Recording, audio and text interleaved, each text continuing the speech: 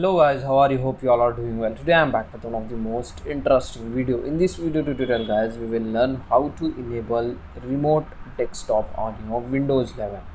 So for this guys, I am going to show you two methods. So first method is this guys, you can easily enable the remote desktop from your Windows settings. Hold Windows key button and press I.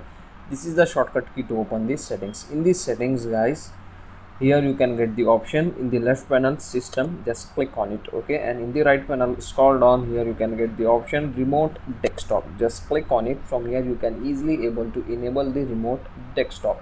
Just you need to turn on this option, that's it. Now it will show you this type of message, enable remote desktop, just click on confirm, that's it. Now your remote desktop was enabled. So this is the first method. You can also enable the remote desktop from the control panel. Press Windows key button and here you need to search control panel and open it. In the control panel, open system and security like this. Here you can get the option allow remote access, just click on it, okay.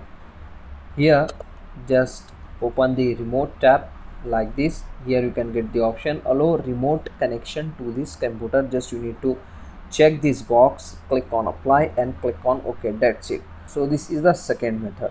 So these are the easy and very simple two methods to enable the remote desktop on your Windows 11. So that's it for today guys, the short and very simple video. Hope you enjoy this. If you enjoy, please guys don't go back without like, share and subscribe to our channel. Thank you very much.